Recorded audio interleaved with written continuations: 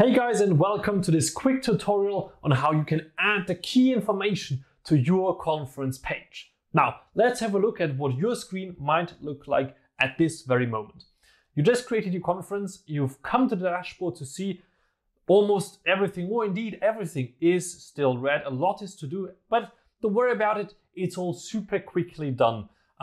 We want to, for now, add the key information. We want to add a logo, a banner image, and a conference description to give our conference page that little bit of an edge over people who just didn't add anything yet.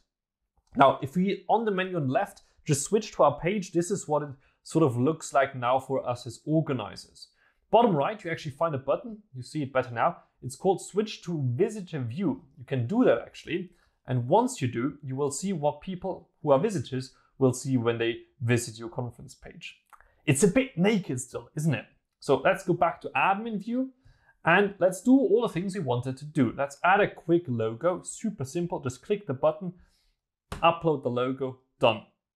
Now we also want to have a banner image, right? So this big picture in the background, and there we're going to go with this picture, which is me skiing into a hut and crashing into the roof a little bit.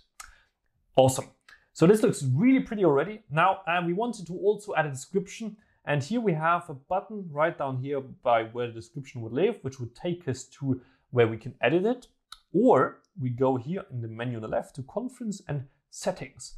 There you can also add and change a lot of other things, like adding social media icons, links, adding partner conferences, and things like that.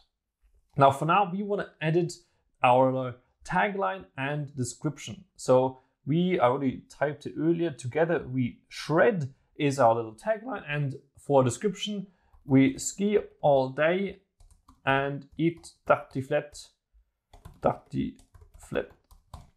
So this is what we write here. Fantastic, that's our description. That's all people have to know who come to our conference. And then we switch back to page and see what it looks like now. Together we shred, we ski all day and eat tartiflette. Now, this is obviously already a lot more appealing and, gives people a sense for what the vibe of your conference is going to be.